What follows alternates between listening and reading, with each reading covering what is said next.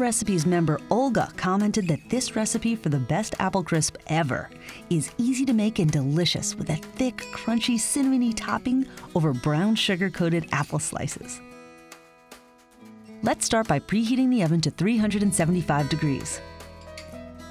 Now we'll peel 4 large apples. Large green Granny Smith apples are the right choice for this recipe. Their tart flavor goes perfectly with the cinnamon and brown sugar. Core them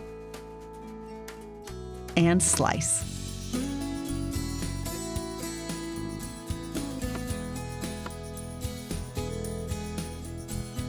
Next, in a 9-inch square baking pan,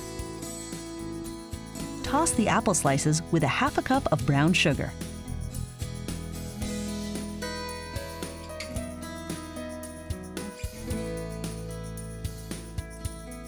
Then, in a large bowl, add together 1 cup of all-purpose flour with 3/4 of a cup of white sugar.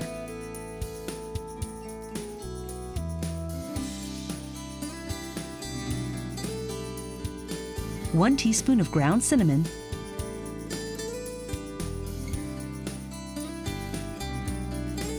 and a 1/4 teaspoon of salt. Mix those up. Now, in a small bowl, beat together 1 egg and 2 tablespoons of melted butter. Stir the butter and egg mixture into the flour and sugar mixture.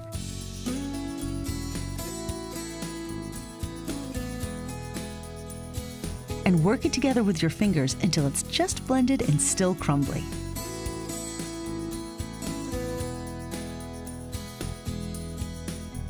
Spread this topping mixture evenly over the apples and brown sugar in the baking pan.